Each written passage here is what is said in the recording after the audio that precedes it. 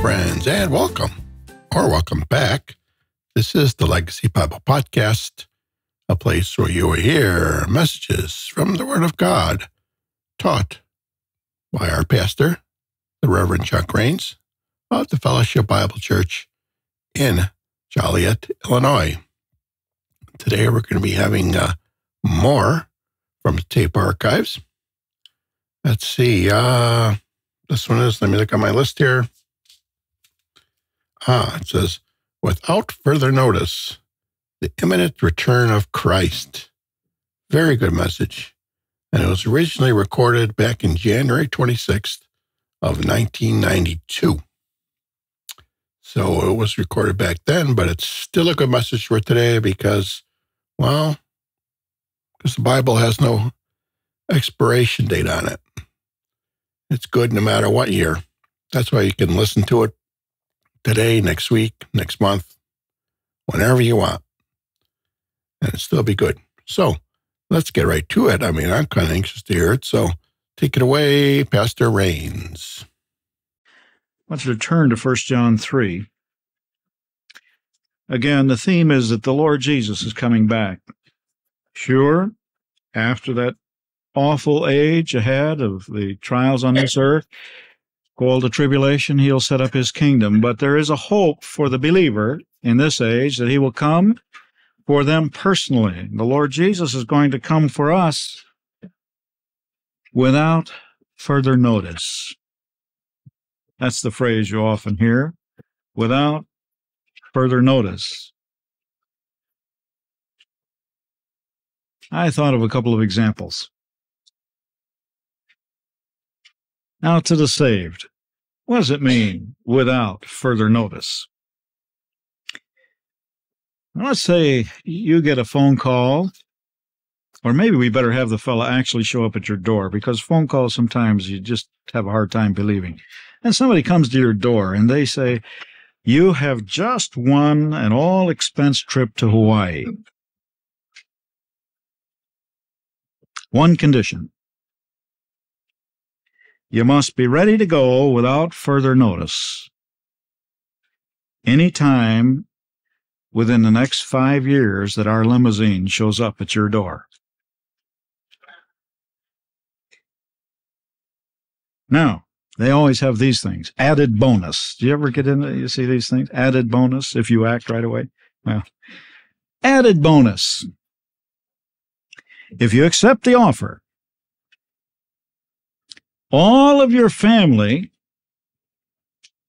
who would be ready to go within 1 minute of our limousine showing up at your door may go also. Right? 1 minute of our limousine showing up at your door in the next 5 years, they may go also. Quite an offer. All expense trip to Hawaii, all paid. Just one thing, you've got to be ready to go. What would you look like? You start worrying about that. First few days, you might make sure your hair is combed and curled and your clothes are fresh and clean. But could you keep it up for 5 years? Every time you took a bath, would you start wondering, Every time you started digging in the garden, would you start wondering, what if it came right now? How about when you're really doing a dirty job? Some of the men under the car, all greasy, filthy. What if it came now? I'd have to go off to Hawaii looking like this. Without further notice. Well, the Lord Jesus is going to return for the believers without further notice. And you're going to go doing whatever you're doing and looking whatever you look like, but thank the Lord you won't get to heaven that way. Because in the moment, in the twinkling of an eye, you will be changed. Your body will be changed. The corruptible will put on incorruption. The soiled clothes and the smudged face will be left behind. And you'll have a glorious body like that of the Lord Jesus. That's exactly what you're told. You'll be taken away caught away in the twinkling of an eye. It'll all be done. The dead that are already dead but have believed in Christ, their bodies, though left in this earth, though their spirits are with him, their bodies have been left here, they will be raised. Somebody asked me last week, why does God tell us that about the body? Why is it important even that the human body be raised? After all, there's some Christians that have been dead for 2,000 years. And the state of their body, as far as this world is concerned, well, not very good after 2,000 years of being in the grave. Your body isn't much. Why is it important to raise up whatever there is left of that body? Well, the answer is that when the Lord Jesus saves us, he saves all of what we are. His salvation comes to our spirits, our minds, and our bodies. Remember, we're created things. God just didn't create spirits and set them to roam in the earth.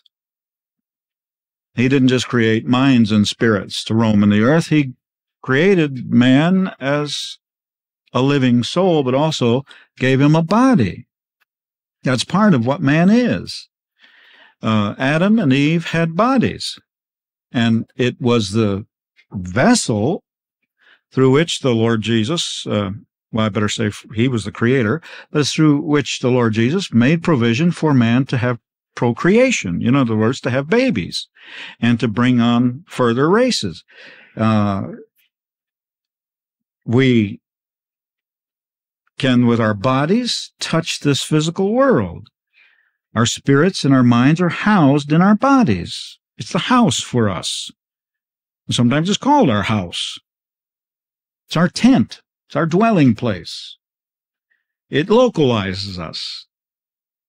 We're not infinite. We're finite. We're localized. We're part of a three-dimensional creation. And something terrible happened to that body when sin entered. The body began to die, and eventually it did die. Death began to work in the body. Spiritual death happened immediately when Adam sinned. Physical death began to work. It already had that body in its grasp. And by the time Adam was 965 years old, from God's counting, and we don't know at what point that counting began, Adam died. Adam died. Eve died. And everybody except those that are alive on the earth today, since that time, has died. This present generation is all that has lived of the human race. The rest of them are all dead. For thousands and thousands of years, they've been dying. The salvation that the Lord Jesus brings is not just for your spirit. It's for your mind. You're going to know even as you are known. It's for your body. The body that came under the curse of sin has been delivered from it in the Lord Jesus' redemption, in his salvation. And to prove that the redemption even touches your body, he has to raise the body. He's got to give you a body that has victory over death. That means a glorified body. He's displayed that for us in his own body that was given to him in his resurrection. And you will have one like him. In fact, John picks that up here in 1 John 3 and says, "Behold, what manner of love the Father has bestowed on us, that we should be called the children of God. Therefore the world does not know us, because it did not know him. Beloved, now are we the children of God, and it doth not yet appear, or it has not yet been revealed what we shall be. But we know that when he is revealed, we shall be like him." There it is. When he is revealed, we shall be like him. Where? Well, I want to tell you something, that you are already like him in righteousness. You are already clothed with his righteousness if you have received him as your Savior. But this is future. We shall be like him. My old nature is still with me. But when he changes me, I will be like him, and my old nature will not be there. My mind is still limited, but when I'm made to be like him, I'll know even as I'm known. My body is limited to this earth. Sickness can attack it, and death claims it. But when I see him, when he is revealed, I'll be like him. I'll have a body like his. Changed. And that's that great chapter of 1 Corinthians 15, that explains about our bodies, that this body, this corruptible, is going to have to put on incorruption. This mortal shall put on immortality. You're going to be changed. Your body will be different. And the whole of the person is going to be put back together. The body of those that are dead can go ahead and oxidize in this earth, whether slowly in the grave or quickly by cremation or other means. It's still oxidation. It's still in this earth. You can't, the laws of thermodynamics. You can't get the stuff out of this earth. If it's here, it's going to stay here. It might stay here in the form of energy or light or mass or something, or some of those dear saints might be crawling around part of the body of a six-legged creature right now. That's fine. God knows where they are. He's going to just take all the parts and change them in a twinkling of an eye and recreate it to be fashioned after the body of Christ. Wonderful hope. We shall be like him, for we shall see him as he is. Well, there's also something for I think I'm going to attach that to the verse that Mark quoted. I thought that would be a perfect verse because I used it last week. It's Hebrews 10:37. I think this is the verse that probably would be good for us to keep in mind for the believer. For yet a little while, and he who is coming will come and will not tarry. I'll say it again. For yet a little while, and he who is coming will come and will not tarry. That's our hope. Hebrews 10:37. Now to the unsaved. Let me read something before I give you my illustration about them. 2 Thessalonians chapter 2. 2 Thessalonians chapter 2.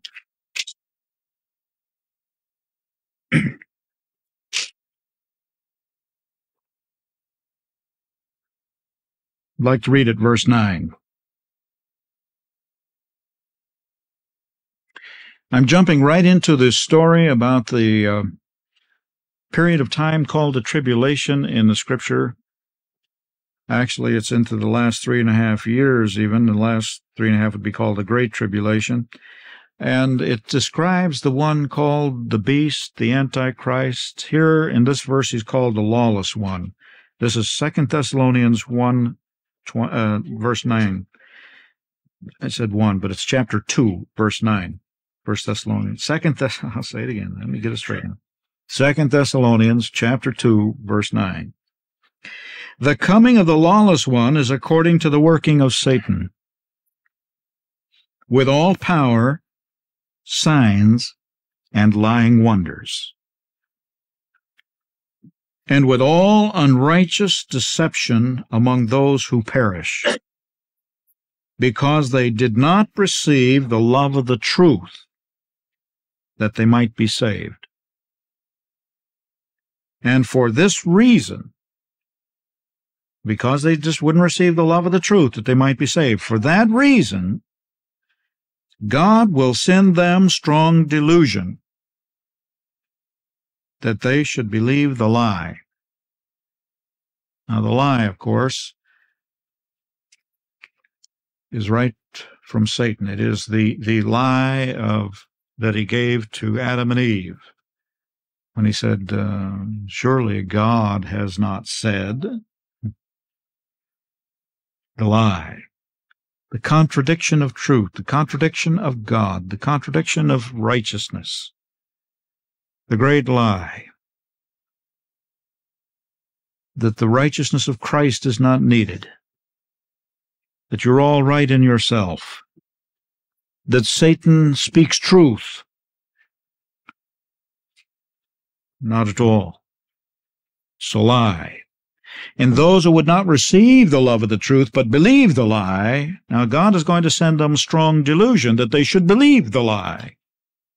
And then it says this, that they all, verse 12, that they all may be condemned who did not believe the truth but had pleasure in unrighteousness.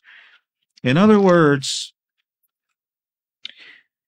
in this age, we can go to men and women and to boys and girls and say, God loves you and has sent his Son to die for you.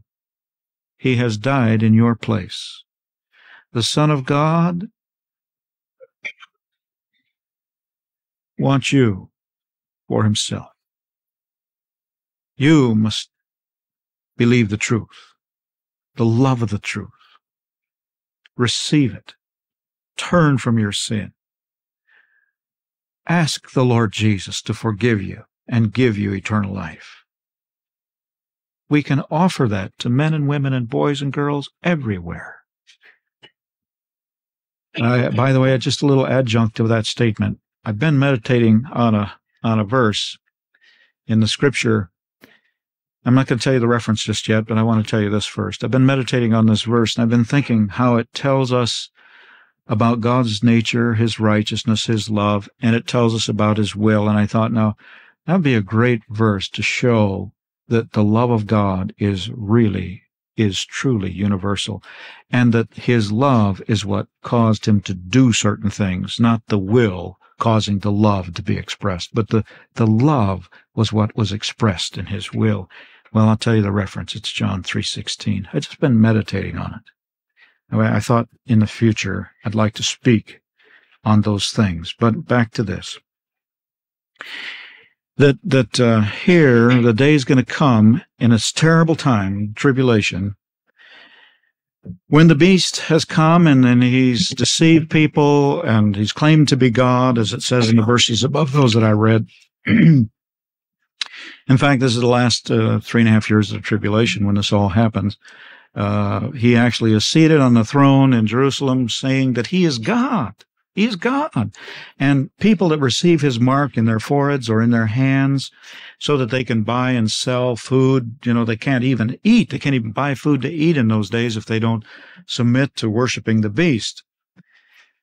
I can truly say that it would be better to starve to death than to take the mark and get some bread. It would be better to starve to death. Because you see, dying in this body isn't to be compared to eternal death. I mean, you might starve to death trusting in the Lord Jesus, but trusting in the beast, trusting in Satan, just so you can live a few days longer and then pay the price of eternity in hell, is just unthinkable. But there will be multitudes, listen, it will be multitudes of people who make that choice and choose the bread. Now, when they do, God sends them strong delusion. God will send them a strong delusion, and they will believe the lie, and they're going to be sealed up in their condemnation. Once they have submitted to that mark, once they have taken the mark, they cannot reverse it. It's done. I call them walking dead men. I mean, they're still walking around in their bodies, but they're just as good as dead, and when they die, they're destined for an eternity in hell. It's an awful, awful thing to think about that deception, but it's coming. Well, I have an example for that. By the way, there's well, let me give you this. I told you about the trip to Hawaii for the saved, right? Well, for them, let's say this. Let's say there was a great sale. And the great sale came at a time of the year when it was about 95 in Chicago and very humid, and 105 over in Hawaii. And the great sale was on tickets to Hawaii. $79 one way, ticket to Hawaii for anybody that would take it. And let's say that a few people went down and got the tickets, and sure enough, they were available. Went to the airline, got the tickets. And the tickets, there was no gimmick. It was a true offer, but not many showed up for them. But it did say this in the ad. Offer may be withdrawn without further notice. The hot days of summer kind of went into fall, and it was an unusually, say, hot fall that year. And then a great frigid air mass came out of the north, unseasonably early, and came down on the United States. And just as the news of this tremendous frigid air mass got onto the airwaves, people decided, now tomorrow I'm going to go down and I'm going to get that ticket to Hawaii. And there was a great rush to the ticket office the next day, but guess what? The offer had been withdrawn without notice. Time was up. Opportunity was gone. When you receive Christ, you have an all-expense trip to heaven planned for you. All expenses paid at the cross by the blood of Christ. You're going to dwell in a place that far outshines any hotel and any spa. You'll have clothing to wear that knows no parallel in this earth.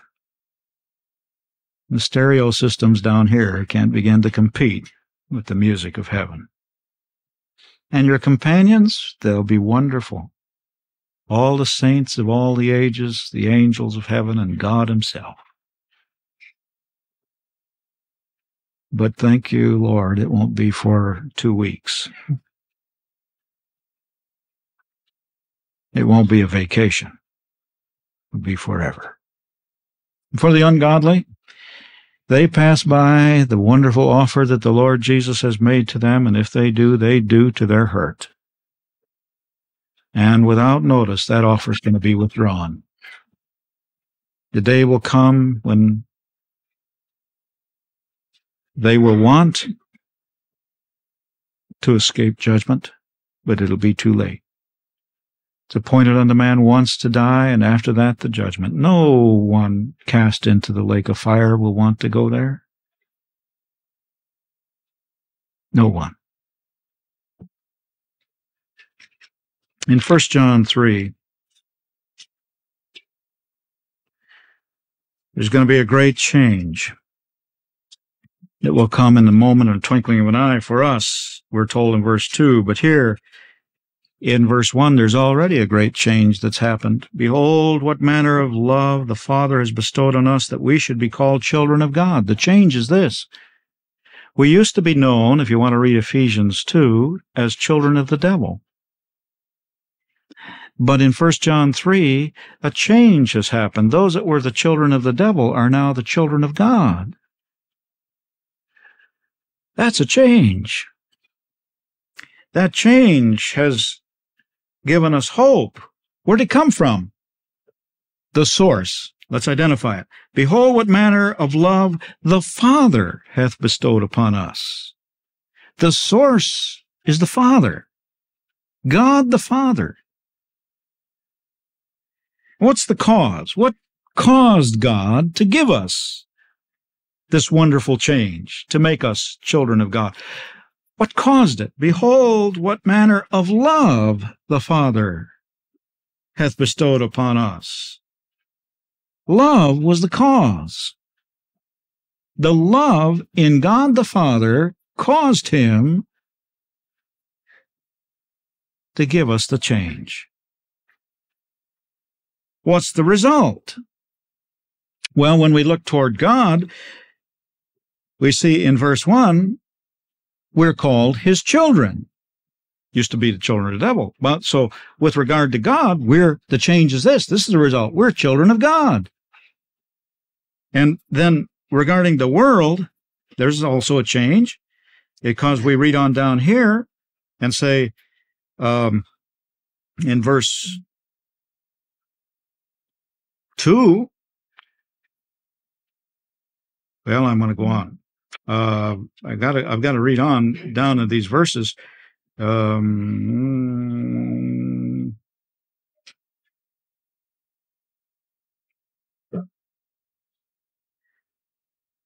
Well, let's take it up in 1. I don't want to get too late here.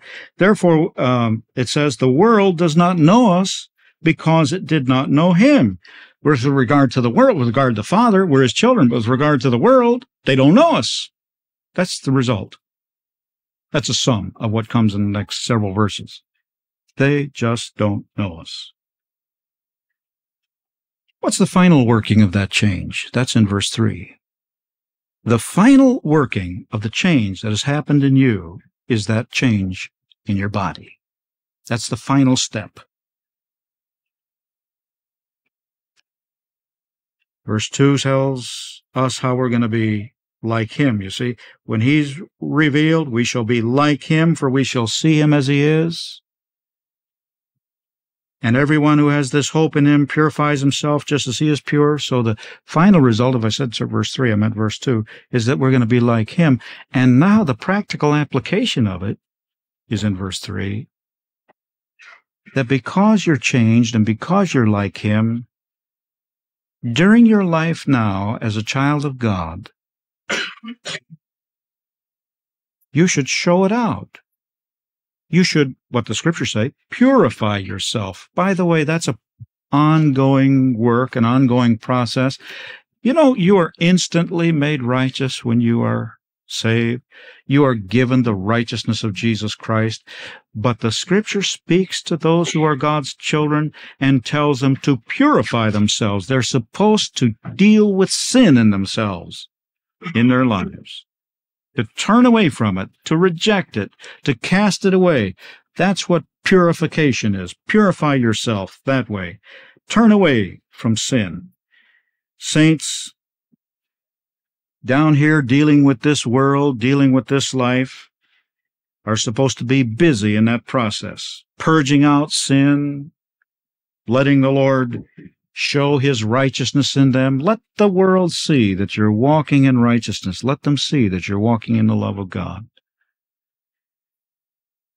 When you read these verses that follow that, you find out what it means to practice righteousness. Now, you could write down for yourself, and I wish you would, that you look this over so you can see how God would want you to understand what this purification process is all about. From verse 4 through verse 9, you have a wonderful practical section that tells you how to practice righteousness. What does it mean? What does it mean to live in this world in a righteous way? Well, he says, you commit sin, you commit lawlessness, and sin is lawlessness. And you know that he was manifested to take away our sins, and in him there is no sin. You're not supposed to go that way, he says. Practicing righteousness. Go down to verse 9. Whoever has been born of God does not sin, for his seed, God's seed, remains in him. Him there is the believer. God's seed remains in the believer. And he cannot sin because he has been born of God. The context in these verses isn't simply that it's impossible for you to do one sin. That's not the context. The context is practice. It's the idea of practicing righteousness. You cannot practice sin if you are born of God. It cannot be the results of your nature. It can't be the outcome and your practice, moment by moment, day by day, if you're truly born of him. You can't do it. There will be conflict. You won't love it.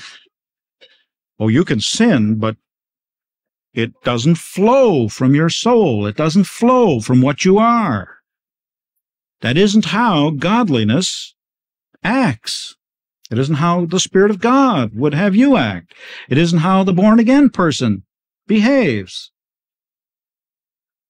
So, another thing he tells you, not only you're practicing righteousness, in verse 10 he says you're loving. You know why you're practicing righteousness? Because God is righteous. You know why you love? Because God is love. Look at verse 10. In this, the children of God and the children of the devil are manifest. Whoever does not practice righteousness is not of God, nor is he who does not love his brother. There you are. You got two things. Practice righteousness and love others. Love your brother. Brother would be those here who also know Christ. But as the Lord Jesus, I think, taught in the parable of the Good Samaritan, who's your neighbor, that the love of God is really sent out across the earth. It's sent out to all men. There is a love of God that is to be displayed through his children to all men. There is a shared love. There is a communion in love, however, with the brother, with those that also know him. There's something we can share only with them because they don't know him, who are, have rejected the Lord Jesus. If they reject the Lord Jesus, they can't have that fellowship in that love. And then we love the brother, and verse 11 says, "For this is the message you've heard from the beginning, that we should love one another." You want to say it again? What does it mean to live out your Christian life the way it's supposed to be? Practice righteousness means turn away from sin by the conviction of the Spirit of God, by the help from the Word of God. Understand what sin is, identify it in your life, reject it, choose righteousness. Be practicing that. That's an ongoing process. Love. Love seeks the good of the other person. Love the brother, love one another. That's the message that God gives. Loving and righteousness. Why? Because he, in his nature, what are the elements of God's nature? Righteousness and love. That's it. And the responsibility is choice. Why do you do that? Because Jesus is coming back. Because the saint should have his eyes on heaven and the soon return of the Lord Jesus. Because you want to be like him right now in your behavior. Because you shall be like him in every respect when he returns. And if you love him, your heart is drawn to be like him right now. Act like him, talk like him, behave like him, love like him. It's not easy in the sense that it's not without a battle. That's what I mean by not easy. You could always say it's easy when we yield to the Spirit of God, because he then supplies all grace, all power we need to live righteously. Take up the issues of the day. Contend with this world. Reject the devil. Rebuke the devil. Resist the devil. He will flee from you. Because the Lord Jesus is coming soon. And you ought to be like him. If you love him, be like the one you love. If you really love somebody, you want to be with them, want to be in agreement with them. Be like the one you love. If you love him, draw close to those who love him. Give your heart to those who love him. Talk to him and walk with him. Walk like him, rejecting the sin and pollutions of this world, pleasing him in all things. It's a simple message. Powerful, though. It delivers you from the sins of this world. Lord Jesus, in light of your return, we ought to be a people looking to heaven. We have a hope that any time, without further notice, you show up, take us away. At the same time, Lord, we think of this world and the awfulness of what they're going to be sealed up in when they believe the lie, and the condemnation that they'll suffer because they don't receive Christ. We need the power of the Spirit of God to live righteously. We can't do it in our own strength. We can't love in our own strength. Lord, give us your power. By it might we glorify you day by day. We praise you and love you and wait for your soon appearance, Lord Jesus. Amen. All right. Thank you, Pastor Raines. for another message from the Word of God. And if you liked it, come back again next week. Like I always say, we'll have more. We got plenty more here to go through. So no lack of material to run out of. The tape archive had hundreds of tapes in it. So I'll keep going as long as you keep coming back and listening. But even if you don't keep coming back and listening, I'll still do it. They'll still be up here. So when you're ready to come back, they'll be here for you to listen to. Okay, well, I just want to say, I think I mentioned last week about the cards. It's still in effect. So if you want postcards, be sure to send for those up on the website. There's information on the show notes about that. And if you want prayer requests, we could do that. So there's a lot of things that the people of the Fellowship Bible Church would like to do for you. All you got to do is contact them, and they'll be glad to help you out with either the postcards or the prayer requests.